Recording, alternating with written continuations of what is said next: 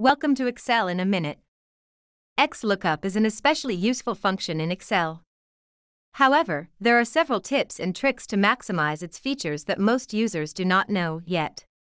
In this video, we will help you understand the use of multiple criteria in XLOOKUP. The XLOOKUP is a function that searches a value from a horizontal or vertical array, then returns a value from a specified return array. The function runs on 6 arguments where only the first 3 are required.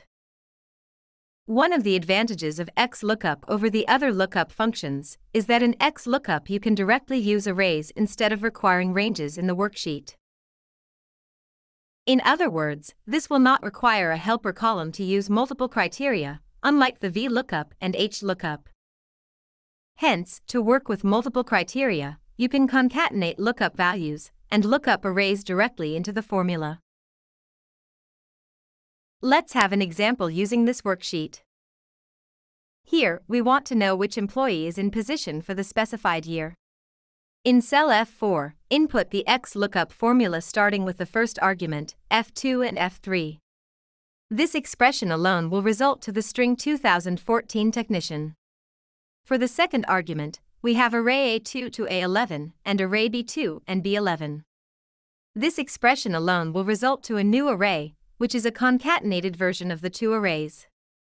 Then, the third argument is the return array C2 to C11. For this example, the result shows that employee Abby is the technician for the year 2014. This method of searching for a value considering multiple criteria is much faster than using a helper column.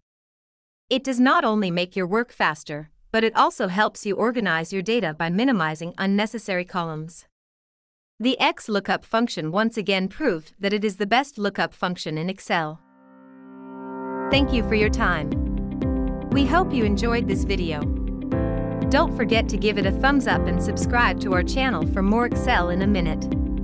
You may also check out the link below to download the presentation. We hope to see you in the next lesson.